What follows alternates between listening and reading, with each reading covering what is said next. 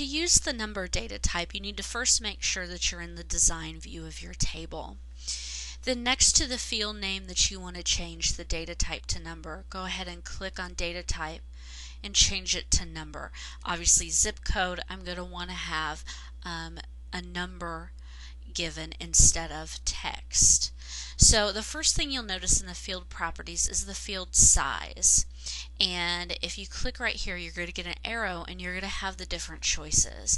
If you choose the byte field size, then you're going to be able to input an integer which is from 0 to 255, and it takes up just 1 byte of space. So obviously if you can get away with that, then you're going to want to choose byte. Integer is a whole number that ranges from negative 32,768 to 32,767, and it requires 2 bytes of space. Long integer is an integer which ranges from around the negative, I think it's 2 billion mark, to the positive 2 billion plus mark, and it requires 4 bytes of space. A single is a positive or a negative number that has up to 38 zeros and 7 decimal places. That takes up 4 bytes as well. Double is positive or negative numbers with up to 308 zeros and 15 decimals, and that takes 8 bytes of space.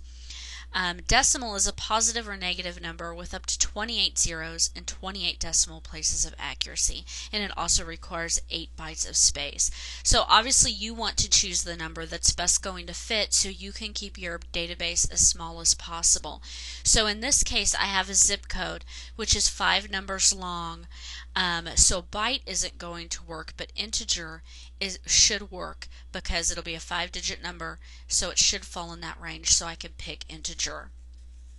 And also down here in the field properties you will see the format section, and the format section is basically how you want your number to be formatted. You can have a general number, and this is going to just be a general, how you type it in is what you see number. You can set it to currency, to euro.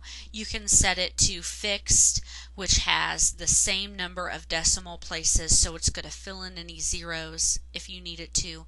Standard is not going to fill in the zeros.